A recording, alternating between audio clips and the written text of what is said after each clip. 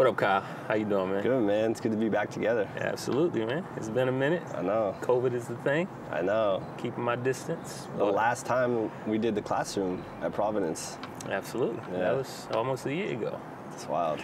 Indeed, man. I appreciate you coming through for a Bridge Builder conversation. Looking forward to it. Thank you. I appreciate it. Thank you for having me. Indeed. And I mean, obviously you are a talked about artist, not just here in Charlotte. I mean, I can't go maybe 2 blocks without seeing some of your work legit, but also to see you being covered in magazines and publications that are well known is super dope. Thank you, man. How does that make you feel? Do you feel like you've arrived to some degree, or are you still climbing?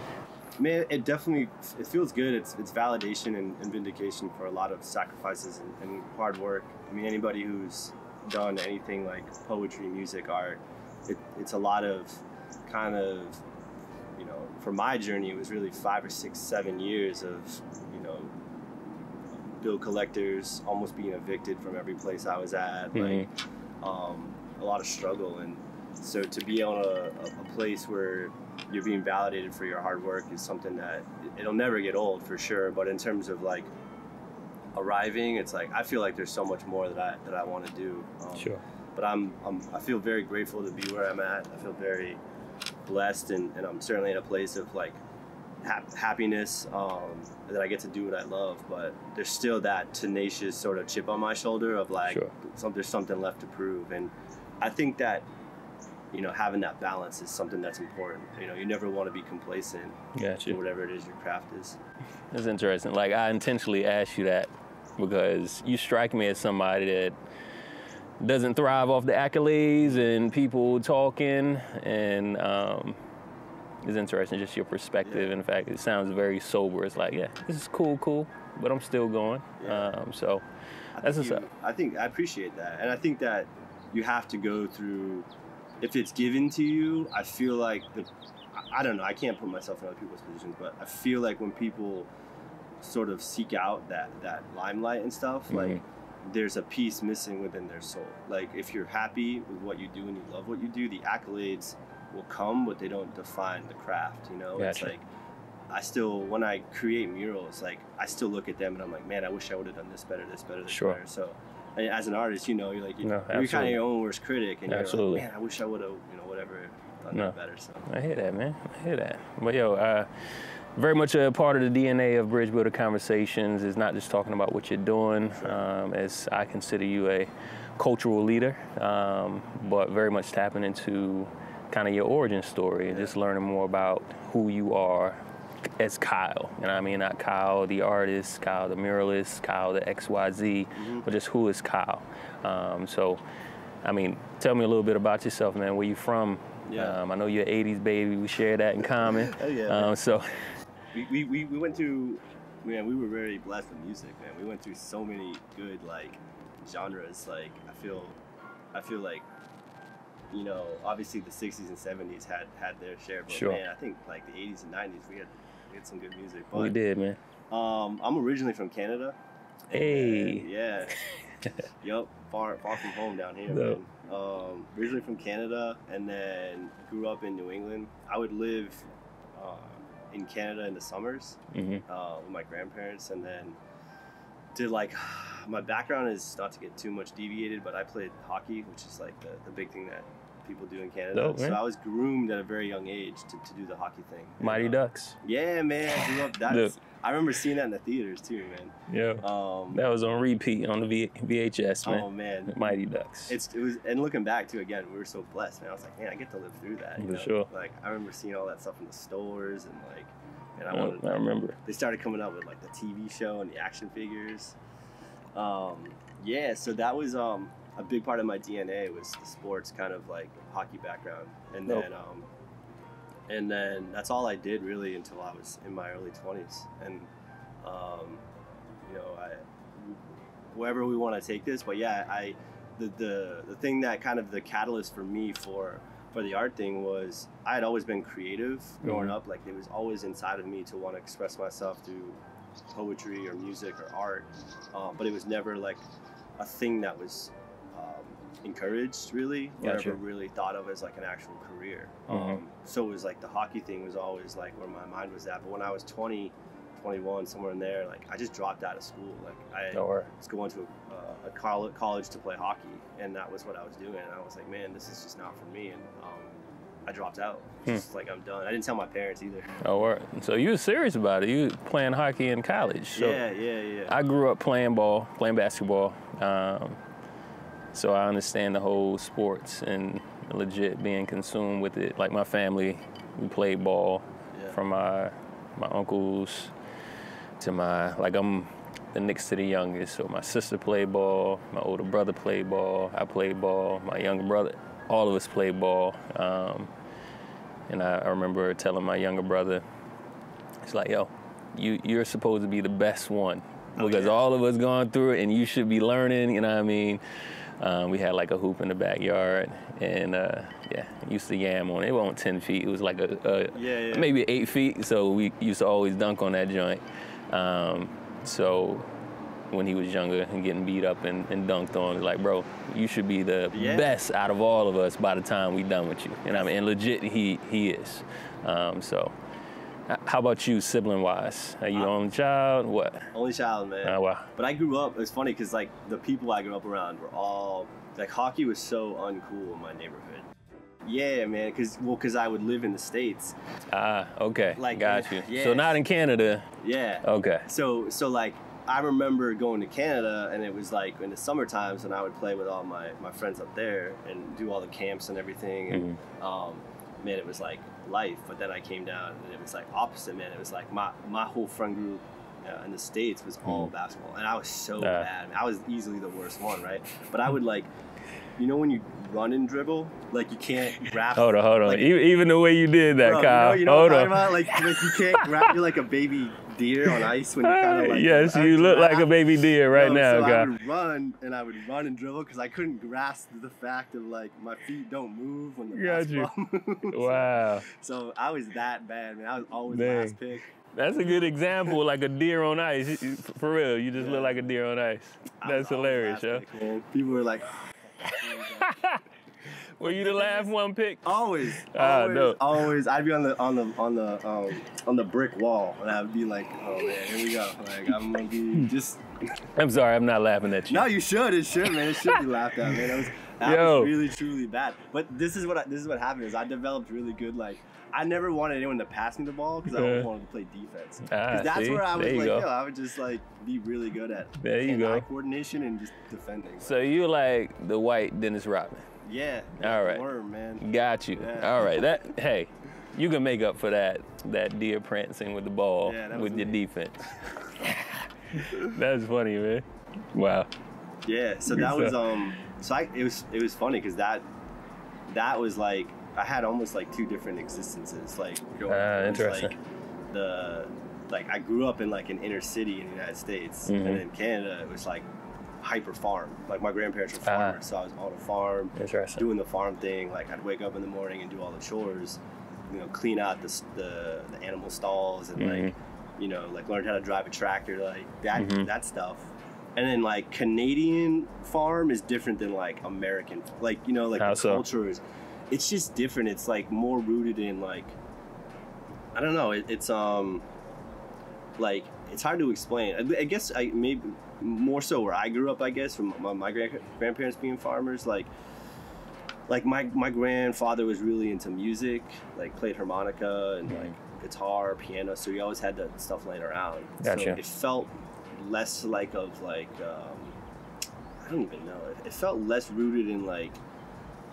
Guns, Confederate flag, and more rooted in just like guns and music and like just a different vibe. Interesting. So the cultural kind of upbringing and that was much different. And then like in the States, I grew up and I was in like an inner city, so like it was like a whole different thing. So I feel very blessed that I got to kind of experience so much like culturally at a very early age. Got you. Describe more. And again, you're talking about growing up in two worlds. Again, I understand that as well. Like my life before Charlotte 2001 was totally different prior to coming here. So I'm interested for you when you say like two different worlds, and again, you kind of said some of what it is. Yeah.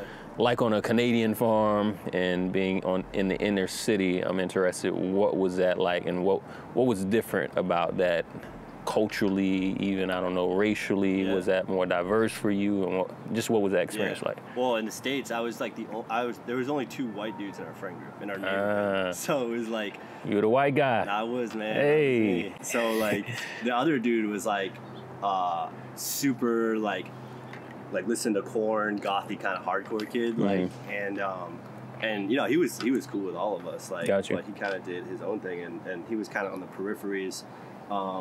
But then, like, for me, it was like I had, you know, 3. This was like, again, the biggest blessing ever, and we'll talk about, you know, when 9/11 happened. But I had 3 Muslim brothers that were from Tunisia that were my friends. So it was like getting to experience the Muslim culture, and, you know, before 9/11 happened. And if you're old enough to remember, it's like when that happened, it was like there was an immediate shift and divide, like where, you know, unfortunately, a lot of the Muslim culture got so much of the brunt of that, you know, and I saw firsthand kind of like what they had to go through, you know. And, and so, and then I had like a huge like Caribbean and Dominican population, so like getting to experience like a lot of the food and cultures, and like, you know, like going into my friend's house, and like friends, and they always have like plastic on their couches, and there'd be like Jesus everywhere, and like I grew up not like believing in anything, like I was never tied to it,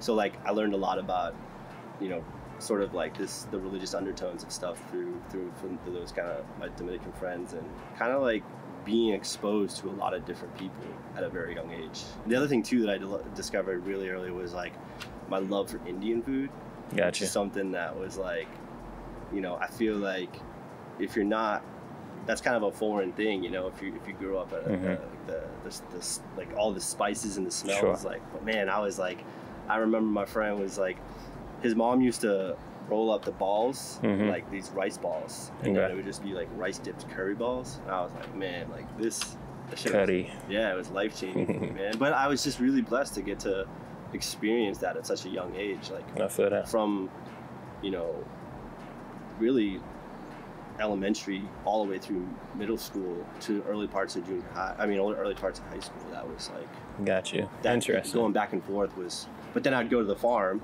and have like big like roasts, or like big pots of like beef stew, and like really hearty meals, right? So like just from a food aspect, like there's 2 different sort of things going on there. No, I see that. My grandfather, towards the end of like when he got later in life, he didn't slaughter his own cows, but like everything would be fresh and homegrown, like farm-based meals. So like from a food perspective, that was obviously a huge difference. And from a sports perspective, it was hockey versus basketball. Gotcha. So those were the 2 big main differences. And obviously being in Canada, all my friends were white. So it was like I had just such a drastic upbringing, you know, where I would spend 3 or 4 months around white kids, and then 3 or 4 where I was the only white kid, you know, in my neighborhood. Interesting. I guess when you talk about that, again, you pick out basketball, hockey, farm, city. Like when you talk about Canada being all white, and then your diverse friend group in the States. How did you, or I mean, and actually, how old were you when you're doing this back and forth? Oh, it started at elementary school. So I mean, my from, you know, really first grade on. But the hockey basketball thing didn't really become like or like more of the being aware of cultural differences didn't really become a thing until like 6th grade. And I remember 6th grade because like that's when like I got my first pair of Jenkos and like my first pair of Jordans. Jenkos. Like, yeah, man. So like, and I had both of my ears pierced. That's funny. So, like, oh no. And I remember like. I remember that. That's when I remember culturally things being different, you know, because then I would go to Canada and like my grandparents were just like, what? How did you navigate that?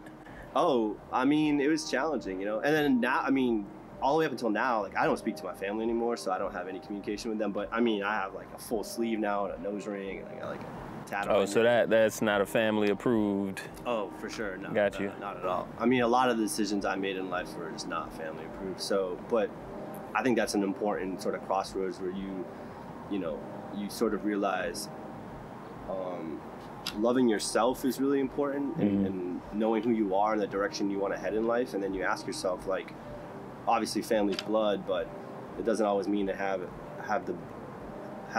your best intentions at mind, you know. And it could be because of like their own sort of inner demons that they have. And so, you know, having to make that decision was like, you know, I love myself and I love what I do, and I love them, but from afar, from a periphery standpoint. And Gotcha. I can't let that energy change or affect who I am, because I know how much I have to give to this world, Sure. through art and through my platform, and just sort of like through the love that I have to give, and I can't let that affect me, you know. And all you can do is sort of, again, love from afar, and hope that they understand that even though what I'm doing is very different, that it's a viable thing. Number one, you can make money making art, and it's an important thing, and it pushes. Art can very much, or whatever your platform is, you can move the needle forward through, you know, whether it be changing people's negative opinions, or you know, changing the world, or however you want to put it. You can move the needle forward just by being your authentic, true self, and that's all I've ever wanted to do from day one. What age was that turning point for you where you realized that, hey, this is who I am, who I want to be, and it doesn't necessarily, again, jive or click with how I've been raised or my family? So 2021, somewhere 2021? in Oh, wow. between 1921 is when I started reading a lot of books, man. I just really was into reading. I read a lot of like design art books, and like I remember everyone asked me like, like my family, like, what are you gonna do for the rest of your life? You know, what are you gonna do? What are you gonna do? And I had no answers to that, because I was afraid to say I want to do music or I want to do art. Gotcha. You know, like it was just something that I knew right away would be.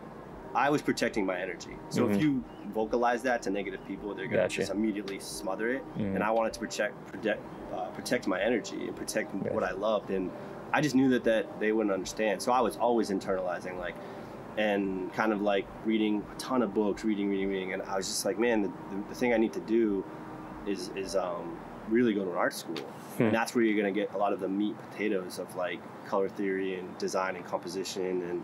And so I dropped out, quit hockey, dropped out, and I took a community college drawing class. I'd never, outside of just like what you do in high school, I'd never done an art class. And then, but I was always really creative. I mean, again, in 6th grade, me and my friends would like design our own Jordans. We would draw, and you know, we would design our own Jenkos, and like we would figure out patterns that we wanted to use on like, you know, so we would find like patterns, and we were just doing a lot of like creative stuff, like for kids that were, you know, in 6th grade. And I just remember that being like a big part of my early love for like fashion, art, design.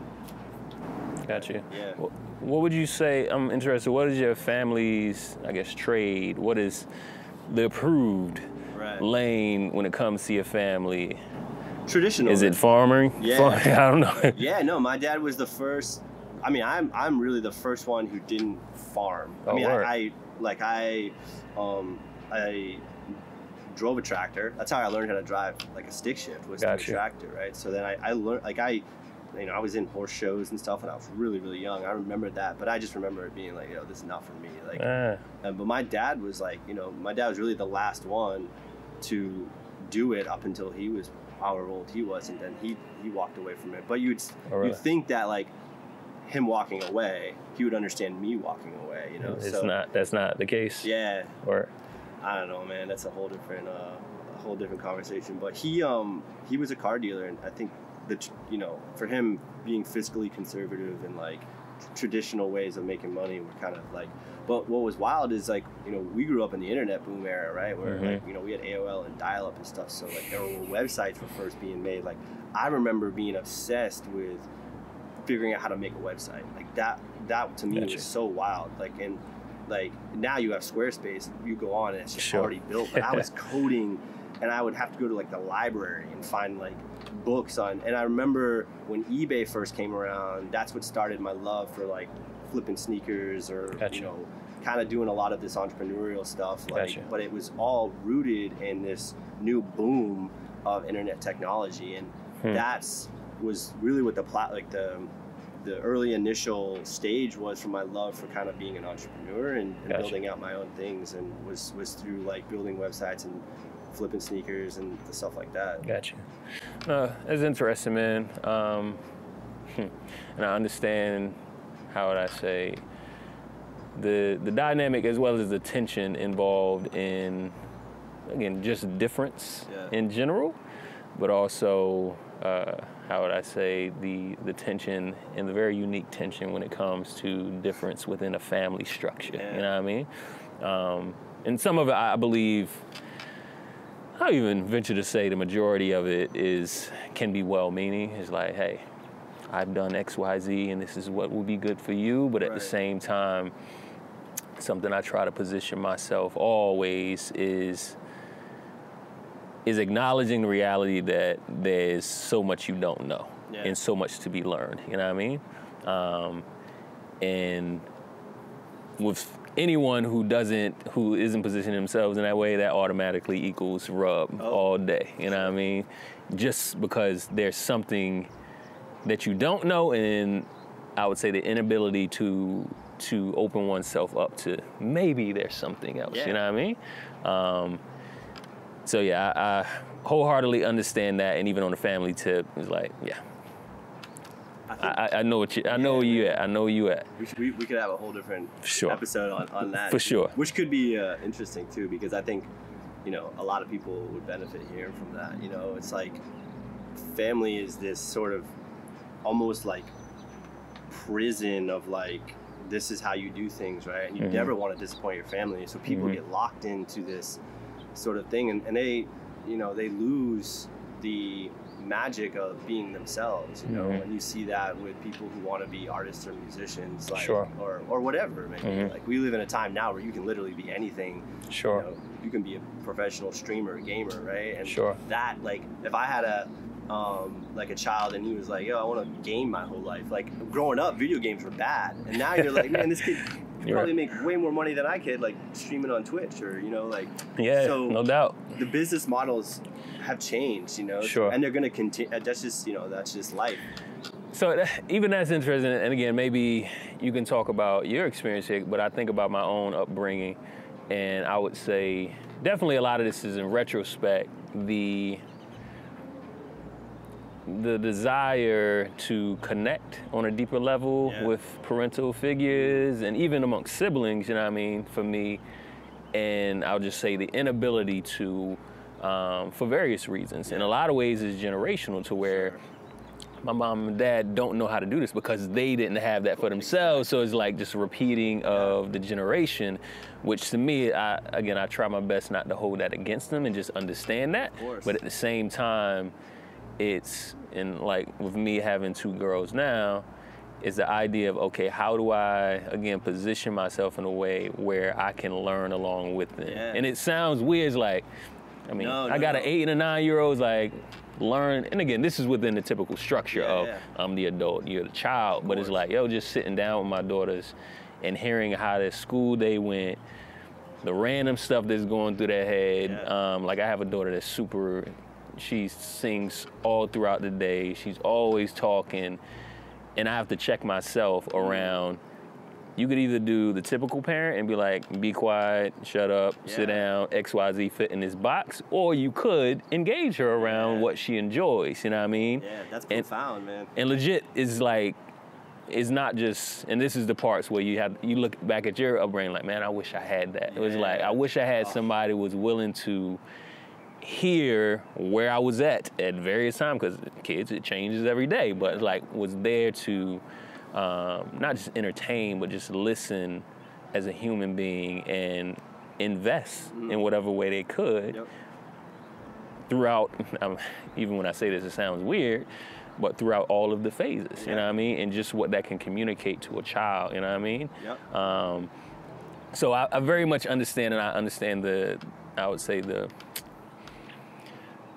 disappointment, you know what I mean? It's like, man, what if my family, what if my parents were open and engaged me and supported me earlier? Where might I be today, you know what I mean? But you might not it might be a negative too, because Absolutely. too much I agree. support is like coddling, and there's like, you know, you almost become. I wouldn't even call that love and support though. Yeah.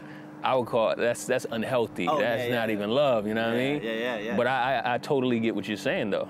Yeah, it's I think that the direction that you're heading as a parent is, one of my favorite sayings is like, parents will let their kids be anything but themselves, you know, like, and so the fact that you have what you said was amazing, where it's like you're at this cross point, like, do I put her in a box and say you can't do these things, Sure, or you're just like, sing louder, you know, sure, dance louder, or like, sure, you know, whatever, louder, and then really unlocking that sort of that inner fire that she has, because you know, I think I'm like, the trajectory for kids who kind of have what I've had to experience is usually most likely negative, right? You're perpetuating the cycle of abuse, unhappiness, so you end up in dark, negative places doing dark, negative things. So I feel incredibly fortunate and blessed that I was able to break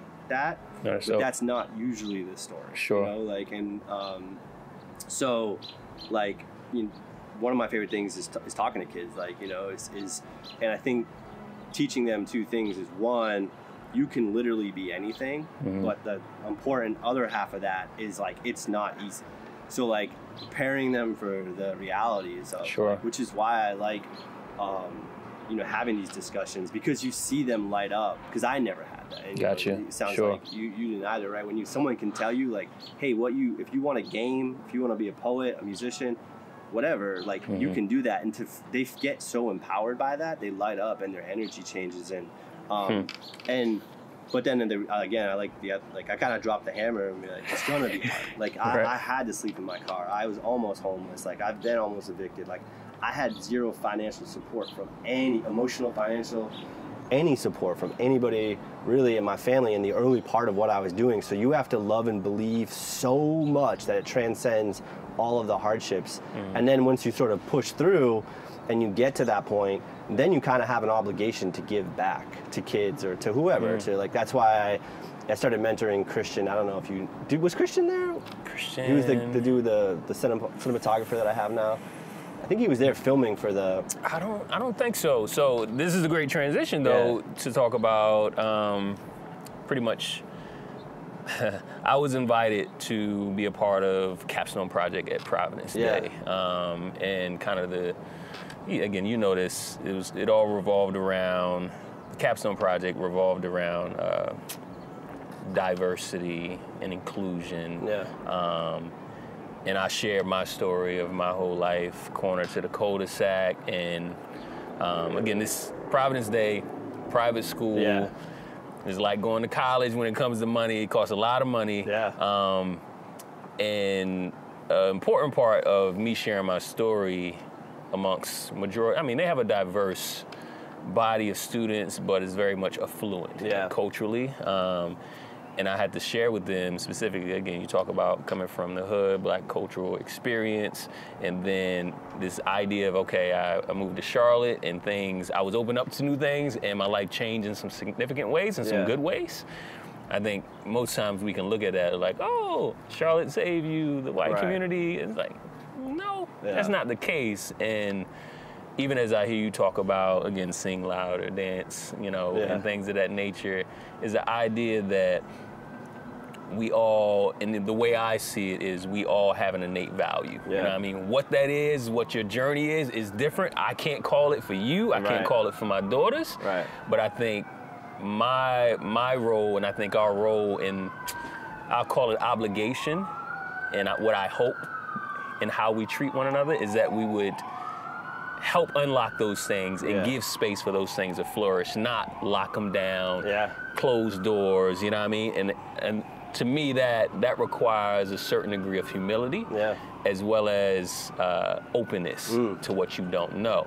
So with the Providence Day kids, I was like, yo, I innately have value, whether I'm in Charlotte or not. Yeah. You innately have value, whether you're in Charlotte or not, whether you're in a affluent family, whether you're on this side of town, west, north, south, whatever side of town you're, there's value in each and every one of us. Yeah. And the question is, how are we limiting our exposure to that difference in value? Yeah, you know what I mean? for sure.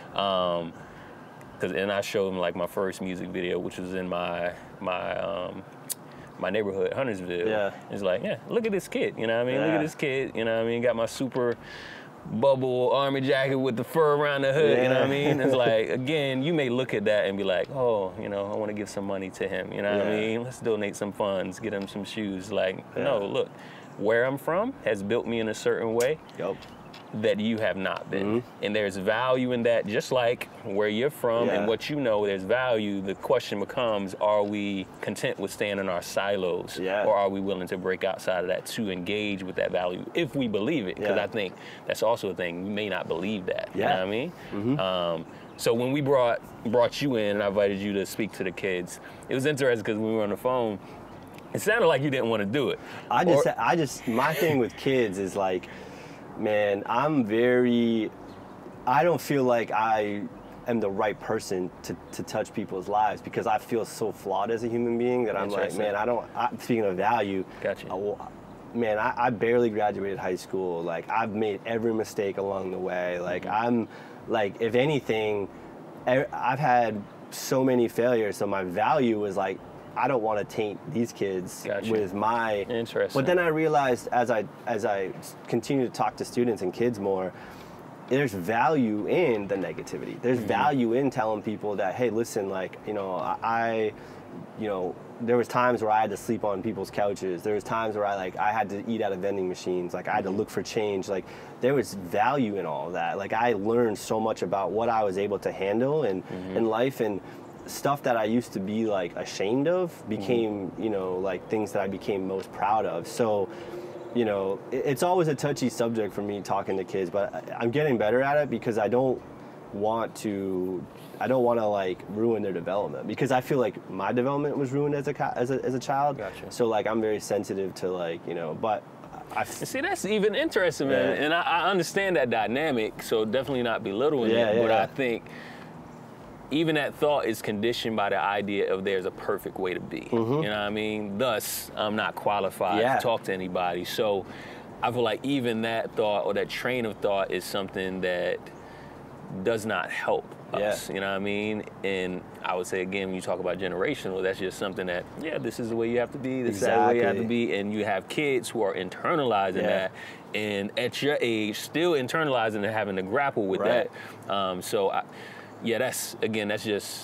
That's screwed up. And growing up, my biggest insecurity was family, because I knew that I would go to my friend's house and they would have like a family structure, and I didn't have that, so I always felt less than. So like, that's why kids and family are always like my biggest sort of like insecurity. And why, as I get older now, it's like, man, I really want to change the generational curse of having sort of like, you know, this obviously there's no way to have a perfect family, but just be more self-aware, more empathetic, more caring, more open to, you know, a lot of different things, but specifically as it relates to the family dynamic. Got you. So your mom and pops weren't together? You're okay. So funny, flip it on the head just to give you a different perspective. So my mom and pops were together when in my time during high school.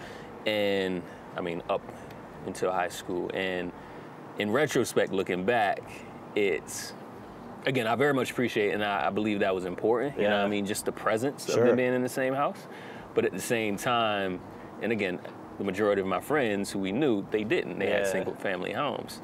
So for us, or at least for me, it was like, you know, I'm glad we have both of our parents, you know what I mean, that's a good thing, X, Y, Z, and it was. But at the same time, I, in retrospect, look back like, man, there was a lot of negative aspects to that as well, you know what I mean? And it's not family structure wasn't the issue, it was just the fact that people are flawed, people are screwed up, you know what I mean? And when you put people with people, it's like, how does that compound, you know what I mean? So for me, growing up, again, I loved, having my mom, having my pops in the house, but is definitely a tension of, I think there's always a hope of how could it have been better. Right, you know what I mean? As well as how equipped were they to even be in the same house together and raise kids, you know what I mean? So you get into, it's just a rabbit trail, and so all that being said is like, I just try to see people as people, and people form unions or form systems X, Y, Z, but at the base levels, like people are people, and based on their health, mentally, spiritually, physically, they produce what they produce, you know what I mean? So you could have two parents together, but mad unhealthy, is like, is no better than honestly not even having parents. Right, so again, it's not to belittle your journey or even mine, because again, I appreciate my parents and what they were able to do. Some people could have a completely healthy upbringing, you know, in a 1 or 0 parent home, maybe even being raised by grandparents, aunts and uncles, like that. You're dead on. There's no right way to do it, and there's always a healthy. There's basically, it comes down to it's healthy and unhealthy. It does not matter what the structure is.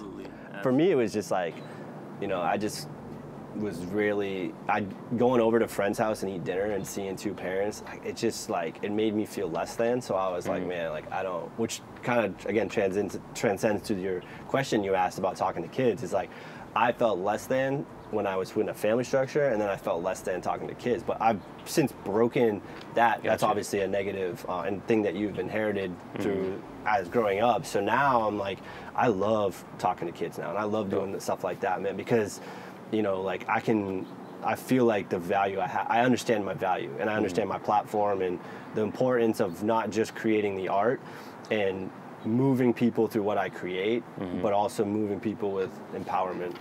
No, it's dope, man. So more about your art, and I gave you a call and we talked about this a little bit. Yeah. And again, your murals are here, there, everywhere throughout the city. And obviously your reach is way beyond the city of Charlotte as well. But what really intrigued me last year, all things COVID, but also post the murder of George Floyd, and the echoes or ripples across the world when it comes to social justice, racial issues, and things of that nature. Seeing you be a part of exhibits and conversations through art that were hitting on topics of race, inequality, discrimination, justice, was interesting for me to watch, because again, as a white guy, I'm always interested in, okay, what brings somebody to the point to where they're willing to advocate, they're willing to speak up about things that may not directly impact them because of their color of skin or whatever it may be.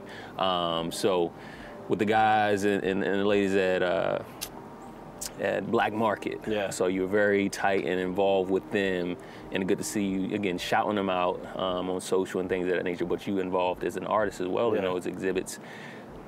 Tell me or share with me what has that journey been, just in relationship with them, and not just them, just artists of different races, ethnicities, cultures.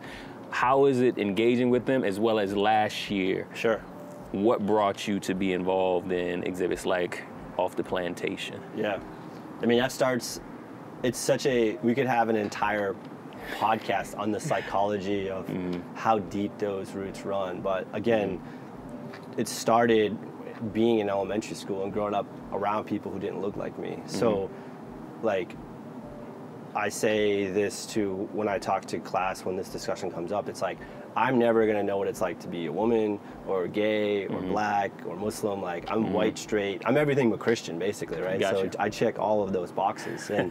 And growing up, like, when we talk about things that happened, you know, prior to or post 9/11, and seeing how my friends who were Muslim were treated, right? And then, you know, like, I remember going to the corner store with my friends, being the only white dude, and then how that dynamic changed when I went by myself, you know, just being like, you know, followed around, right? And then going by myself, and then, so like, I didn't know any of these buzzwords that are floating around now, like privilege and stuff. I just knew that there was a dynamic that was different. So I feel so blessed to be put in a position where I got to experience, like I don't know what it's like, but I got to see what that looked like. And, you know, just like, and this was early on in life. So, yeah, I didn't even know. Like, that was my You couldn't call it, but you knew it was the difference. Right. And I didn't call it until, which we'll get to how this catalyst for all of these shows and the Black Lives Matter mural happened. But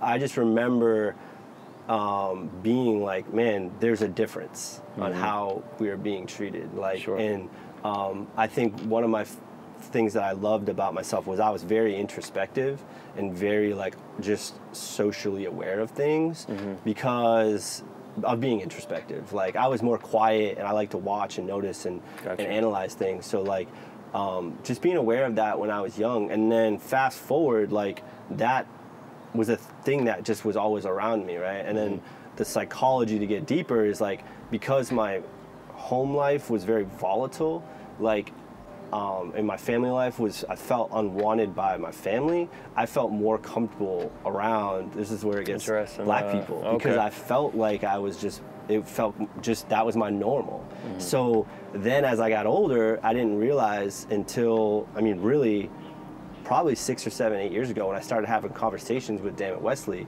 about things like privilege and about things like, you know, the buzzword of being a culture vulture, right? Like things like that, where I was like, man, like I have all of these things that I gained from being a part of Black culture, but none of the negatives. So that's where Wesley and I opened up conversation about like, you know, how, but that was my normal. Like it was like, this is just what I knew. So wanting to move the needle forward in a positive way, but in an authentic way.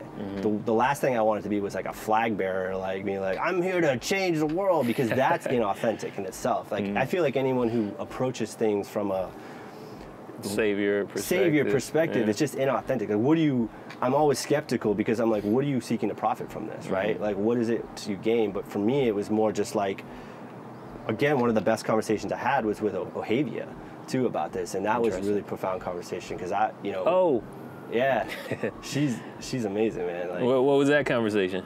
Oh, I was just straight up like we used to see each other out all the time at like different things, and I was like, how can I use my art as a platform in a way that's authentic, in a way that doesn't come across as profiteering or whatever. And she was like, I love having conversations with Ohavia and Dammit Wesley because like it's always real. It's never, there's never any sort of like, they just cut right through it. And we've built a relationship where they can be real with me and they know that like I'm not here to like do anything in a negative way. There's safety there. Yeah, for sure. From both sides too, which is great.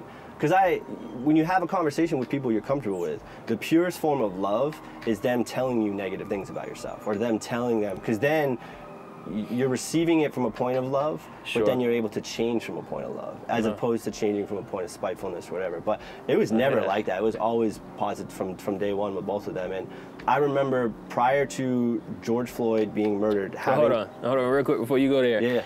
I'm just interested in,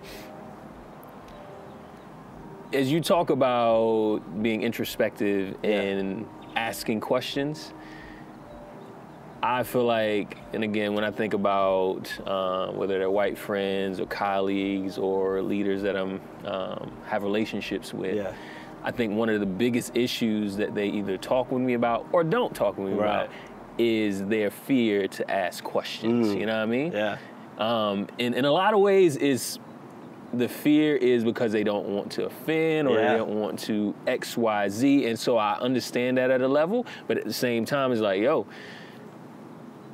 if you don't, one, I believe you do need to do your own research. Yeah, for sure. 100%. Use Google, you know what I mean? Do your own research. But at the same time, and a big part of this conversation is the fact that, yo, you do need proximity to difference. And you need to be able to create a safe space where there's trust. That takes time, you know what I mean? Where you can have authentic conversation and questioning for the benefit of you both, you know what I mean? Because I would say, again, I can't speak for them, but just the fact that you would ask or Dammit Wesley a vulnerable question like that, I believe that is the recipe to continued building of trust, you know what I mean? Because if anything, and I'll speak for myself as a black man, is like, yo, if I don't even know you, Yeah. or I don't trust you, Sure. hey, I'm not sure I even want to have this conversation Of course. with you. You know what I mean? Yeah. Just It based takes a on vulnerability from both parties too, you know. Absolutely. And the thing about him and I is we had built a relationship far prior. So when I first moved here, he was one of the first people I ever met just by bopping around to like art galleries. got you, So I remember being on his podcast. So how many years have y'all known each other? Probably 8 years now. 8 years. All right. Yeah. There we go. So 7, 8, somewhere in that range. Gotcha. Right? So, I remember. so not 8 hours before you asked him. No, 8 What years. is it like to be a black man? Right, You know what I mean? right. Yeah, no, it was like, yeah. At that point, you're sort of just like, you might as well just like open up the beast nest of awkwardness and whatever, you know. And I think that's where a lot of like, and again, if you don't know me, right, the questions being asked are like, why are you asking these questions? Sure. Right? Absolutely. Which is why I think like prefacing it with like my experience was like I've always just been the white dude like and that's kind of just been like being able to get to know you helps me understand, oh, okay, he's probably coming from X, Y. And again, without asking you directly, it's assumptions, but at the same time, being able to know that about you helps fill in some blanks, you know what I mean? It's like, okay, all right, cool. So that's why he shows up like that. You know what I mean? That's why he got the J. Oh, I get it. I get it. It was like, that was my upbringing, you know? Like, so, and again, as I got older, asking questions is like, the thing that was made most aware of me through conversations with O'Havy and Dan Wesley were like, you know, all of the positives that you experience from being around black culture, but you have none of the negative experience, right? So that was such again, like, that was my normal, but hearing that, I was like, fuck, man. Like, and I have another, when we did the Off the Plantation thing, you know, which we can get into, because that to me was so important. And I had so many difficult conversations with white and black people, right? And that is so important to how I want to use art as a platform to experience things. Like, I want, you know, we'll get back to that, but going back to the conversation that I had with O'Havy and Dan Wesley was, you know, that was the catalyst to the show. And prior to, I mean, Dan Wesley called me up and he was like, we're doing the Black Lives Matter mural. Do you want to be a part of that? That's how, that was just cut and dry. And he just reached out to me and I did that. And that was like, obviously incredibly humbling and amazing. But how did you, I'm going back to you getting calls about stuff. How did you internalize even that ask? You know what I mean? Of course, by that time you're you have a good relationship with them. You know what I mean? He calls you about this. And again, this is a Black Lives Matter mural during, again, very tense time in our country, in our city, XYZ. What goes through your mind before you say yes to that? I mean, to be honest, it was a very easy yes. And there are times where there's things where I question things and I'm like, should I be a part of this? And I'll be the first to admit that, because we'll talk about that again for the Off the Plantation thing, right? Because I was like, yo, I'm not being a part of this. Like, but for this, I was a very easy yes, because I was just like, I think I was like, this is a thing where we can really keep the conversation moving. Like, and one of the biggest pushbacks I heard is like, it's just a mural. How are you changing things? But it's like, we got it in every single person's mouth, and within 24 hours of it creating it, Chris Brown and LeBron James retweeted it. So that's how we're moving the needle forward. Like, me going and standing in front of people and pretending like I'm a politician, or I'm never going to change people's minds. And that's inauthentic of me. But what's authentic for me is I create art. I love it. I'm going to be an artist till the day I die. I'm going to create and express myself through art and fashion till the day I die. Like, that platform of creating art, and that's authentic to me. So that's how I move the needle forward. Now, if he was to ask me to, like, I don't know, like, do anything else, I would be the first to be like, this may be inauthentic. Like, I don't feel like I can speak from a place of authenticity and tell my story, but also be myself if I'm put in a position anywhere outside the realm of art and fashion and in that realm, because that's who I am and how I want to change things. So the conversation was, do you want to be a part of this? We have 72 hours from the inception of creating our art up until the application of the art was 3 days. And then obviously the rest is sort of history. But being a part of that was just one of the most humbling experiences of my life, because we started it with like, you know, volunteers, and by noon we had national media there. I mean, like everyone was there, like people with microphones and asking questions and volunteers, and I mean the entire experience, there was not one single person in that realm of on Tryon Street that was there for a negative reason. Everybody was there because they knew that they were witnessing history, you know. And so it was a powerful movement, and seeing people bring their kids and teaching them like that to me, again, my sensitivity with children, and I was like, man, now I know I'm a part of something that's like really special. So that was really touching. No, that's dope, man. So off the plantation, like let's peel back the layers there. Was it as easy to say yes to that? I mean, or was that kind of a brainchild that you worked on with, I don't know, how did that come about? So I had a solo show, which I've never had in my life, planned at Elder Gallery. We were going to do something.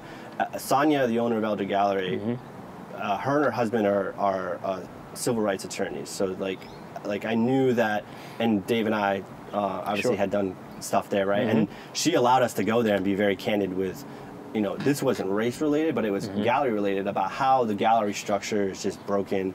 So, and we were saying this in front of a crowd of people, in which her and her husband were the owners of the gallery.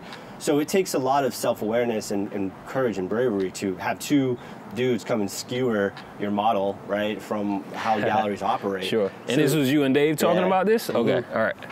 And then, so fast forward, you know, I had known Sonia for like 2 or 3 years prior to the Off the Plantation show, and I had come to her with an idea of, you know, allow me the trust to do something really different, where I want to engage people from an experience standpoint. I don't want it to be wine and cheese on a wall and people come and there's a disconnect between what I create and the artist. I want this to be an immersive experience. I didn't know what that looked like, but we were building out the blocks for it to be immersive. Like maybe have it be popped up in locations, and the art kind of blur between, is it canvas on the wall, or is it like, you know, let's just say we did it in a bodega, right? Like is part of the things I design, like the packaging of the food, and what am I telling in that story? So I want it to be this immersive sort of experience, and I had brought that to her, and we were building that out. And then after we had done the Black Lives Matter mural, again asking questions like, why did anyone need to see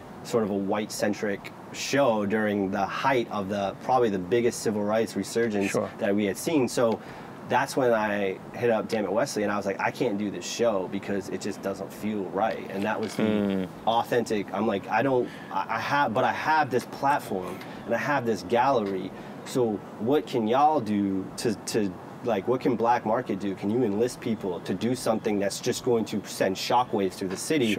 And I want it to be as immersive and as big as you want to do it. And I think, I kid you not, within 5 minutes of that conversation, he said, let's call it Off the Plantation. And that's immediately when we started enlisting artists. So we had the first 5 artists within half an hour of conversation. I had a phone call that I had gone to Camp North End. So we had enlisted the artist, and then we started going through. So we basically had we had another meeting with Sonia at her house. Who are the artists that you invited in? Will Jenkins, obviously Dammit Wesley, Fart.pdf, Carla, and then Kiana were there, and then myself. Dope. And then we started fleshing out the ideas of how does this work? What does this look like? And we had 4 or 5 meetings, at Sonia's house, at Black Market. We were kind of bouncing around, just figuring out what do the logistics of this look like? What does the experience look like? And going back to the thing where, like, a number of times where I was like, I don't feel comfortable being a part of this. Like, what is my role? Like, how do this should be, again, I didn't want to be the flag bearer, right? Where I was like, I'm the white dude who's doing everything. I was like, this is y'all thing. Like, do it and let me just be a piece to the cog where I can just be a creative director. I didn't want to be showing art. And everything I created felt inauthentic because my aesthetic that I have doesn't fit kind of the narrative. It just didn't fit, right? So like I was struggling with the art creation part, and that's when finally Dammit Wesley was like, you know, again, I didn't even want this title either, because that just also felt inauthentic, was the John Brown thing, where he's like, you can be the John Brown of this revolution. Gotcha. Where you're arming us, and because John Brown obviously broke into the arms and armed the slaves for the revolt. He's like, well, you're arming us with the platform, you're arming us with the art, you know, to lead this revolt. And I was like, that, anytime you attach yourself to something grandiose like that, it feels inauthentic. It feels, so I always wanted to be a periphery, but they convinced me to just assume that role and make it work. And one of the most important conversations I had was with Carla, and she was like, you have to be the only white dude in the show so you understand what it's like to be the only black person in the gallery. And you have to flip those roles, because for her biggest thing was, I'm sick of being the token black person at art shows. Sure. The artist that everyone calls upon. So, you know, you can get like a taste of what it feels like to be at a place. That's when I started to flesh out, this is going to be more of a performance engaging piece than it is just art on a wall piece, which is where I came up with my 2 ideas for the show, which was the name tag that said, you know, like how they have name tags that say like, hello, my name is. Sure. So like I had name tags for everyone that came in, had to do, my great grandfather was a, and that's when I started to wanted to challenge people's, first of all, that we're not that far removed from both slavery and indentured servitude. Sure. But also, I want white people to write, you know, dentist, politician, all these affluent jobs, so they can see where their head start comes from, right? And we're only, you know, 100 years removed from that. So I wanted people to come face to face. So if you're a white person and you have that on, to be like, damn, man, like, and I wanted people to not have these conversations behind a computer screen. So this idea of like, you're in a room now, you can't run from it. You have to have these conversations. You gotta be uncomfortable, ask questions. And so that was my first piece of performance art, was the sticker. So having people have dialogue with people. The second piece I had was a tally board with all of our names on it, and I wanted to tally who people came to talk to first as they entered the exhibit. And the idea for that was, who are you most comfortable with? Like, if you're white, are you coming to me first? Because you want to, it's like, you're in an exhibit that's supposed to make you uncomfortable, but you're coming to me. It's like, finding the only white person. Right. It's like, there you are. Why? No, I get it though.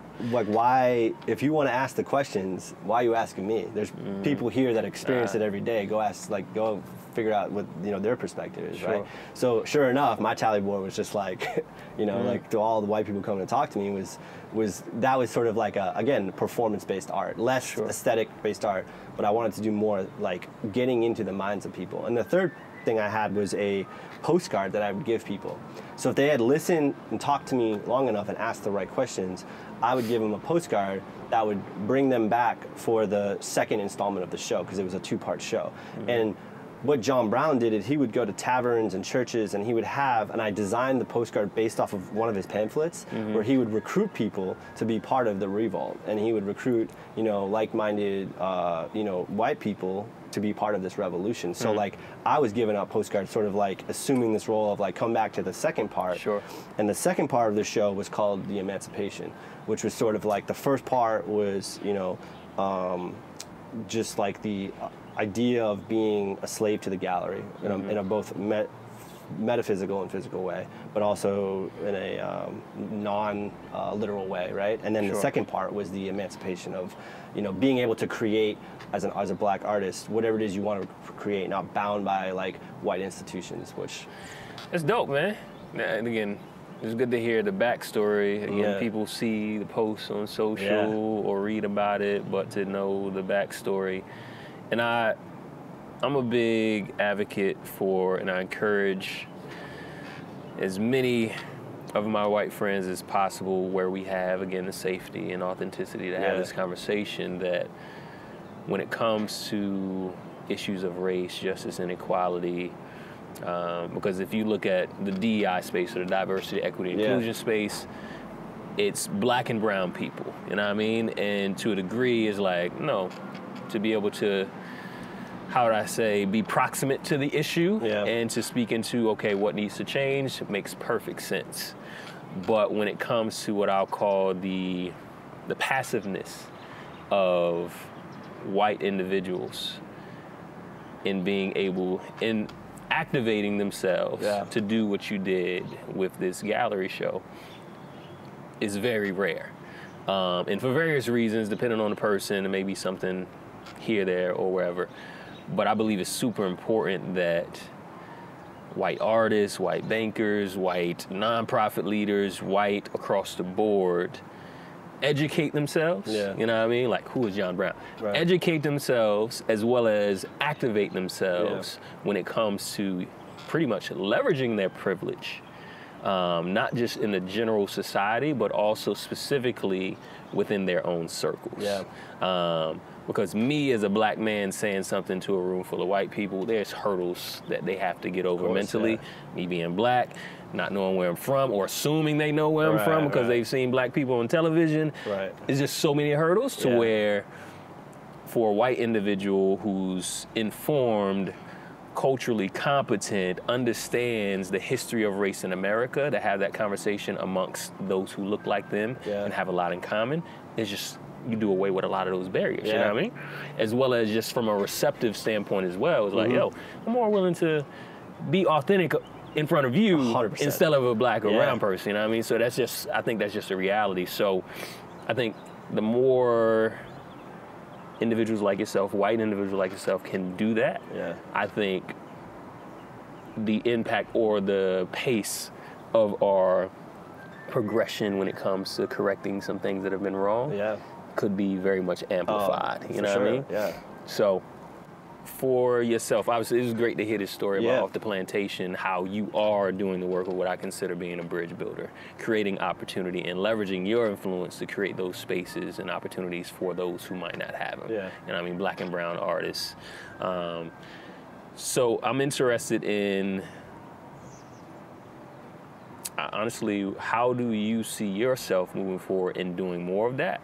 As well as how would you challenge other white artists to do something of that nature and bridge build within the art space? Sure.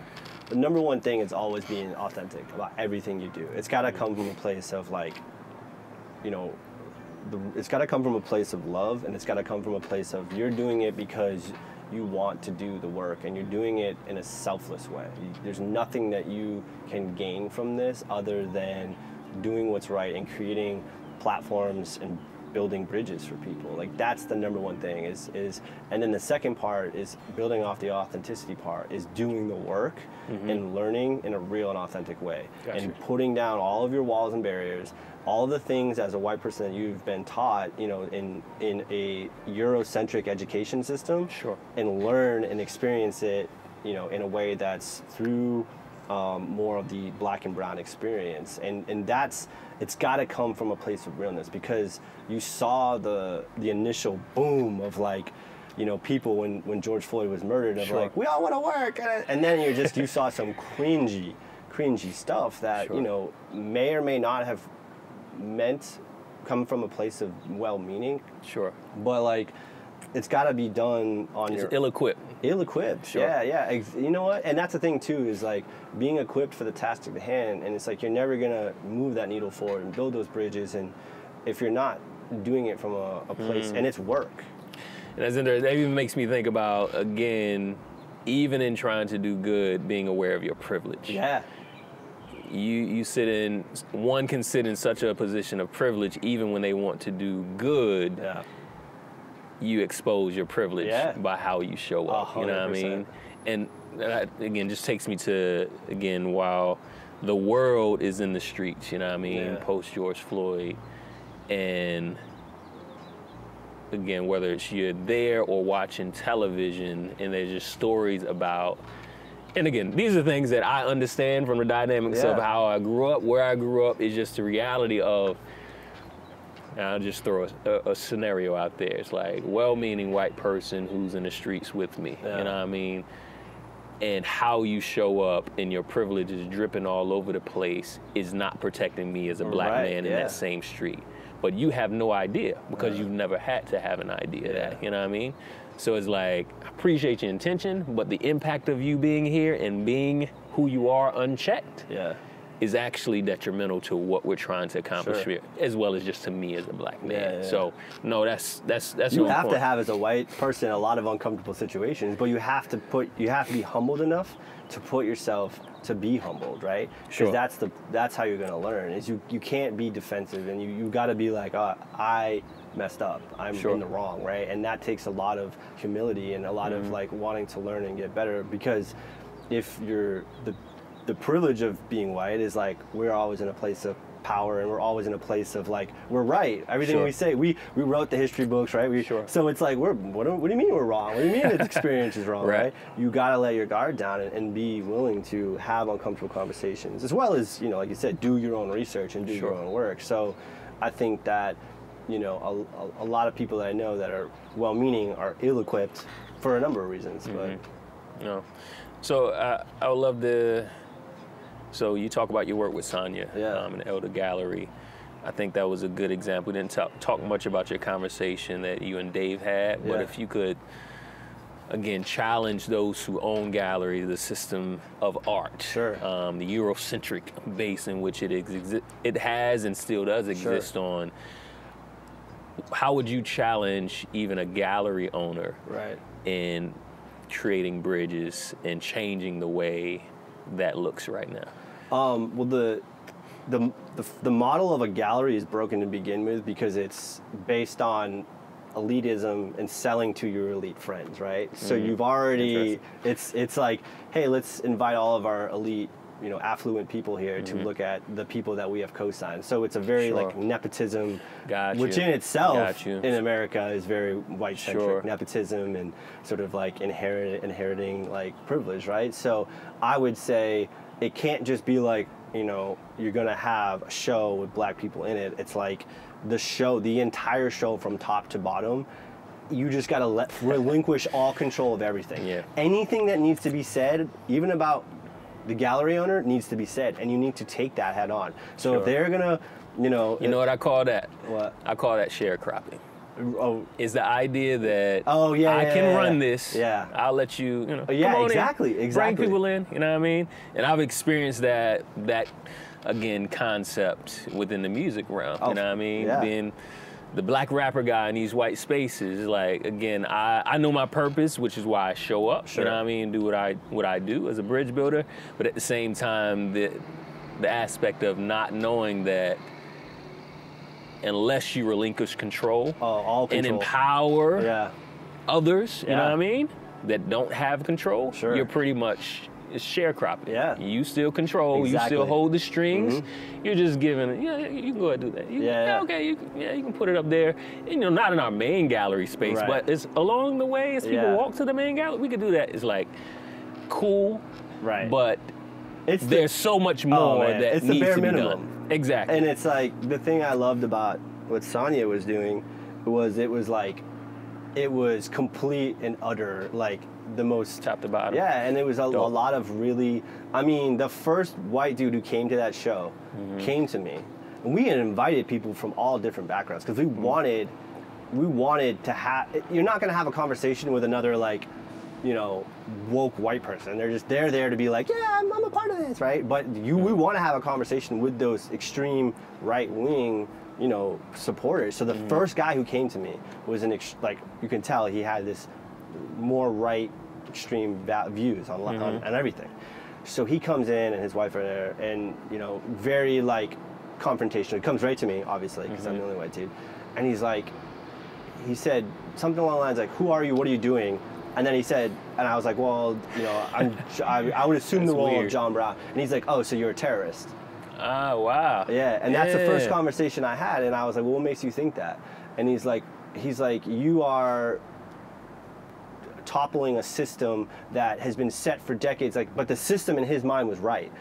So as I'm breaking down the walls or building bridges, right? His comfort and his space of probably affluent and privilege, right, was being challenged. So it was, and that's who you want to talk to, right? And we never got through to him, obviously. And I was the least shocking of like, you know, of everyone, right? So, you know, but when they left, we gave people a chance to write on Post-it notes how they felt, because we wanted to know how people felt. And I mean, they just wrote, completely disconnected, we did not get it, you know? And it's like, if you come here and you don't get it, that's on you. There's so much to get, right?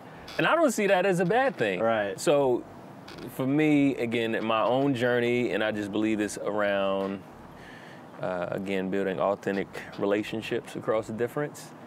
Just giving someone the opportunity is the first step. Because again, we live these siloed lives where we never have to cross paths, you know what I mean? And if we do, it's like strangers in the night. It's like, I don't really see you.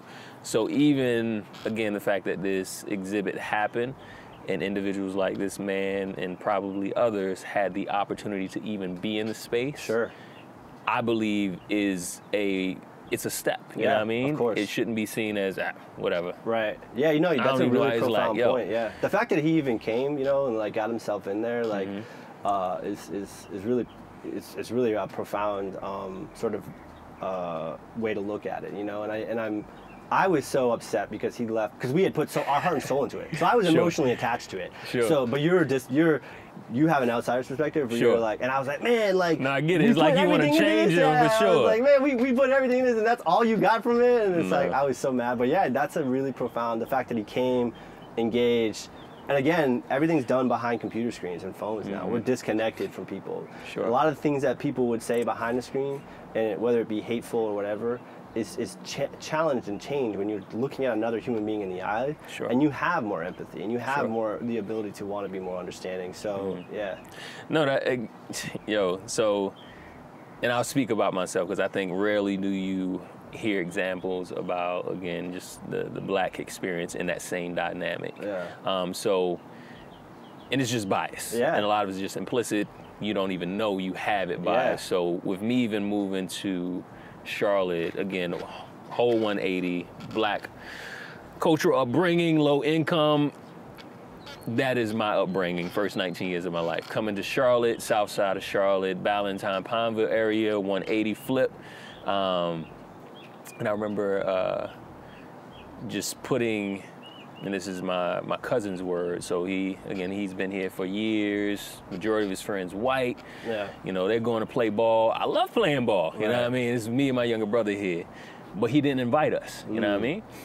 And after he came back, I asked him, why you didn't invite us? You know, we want to play ball. And he felt, and it's probably not his word exactly, but I sum it up, I believe he felt we would make it awkward for him around his white friends. Whether it's through what we said, how we acted, X, Y, Z.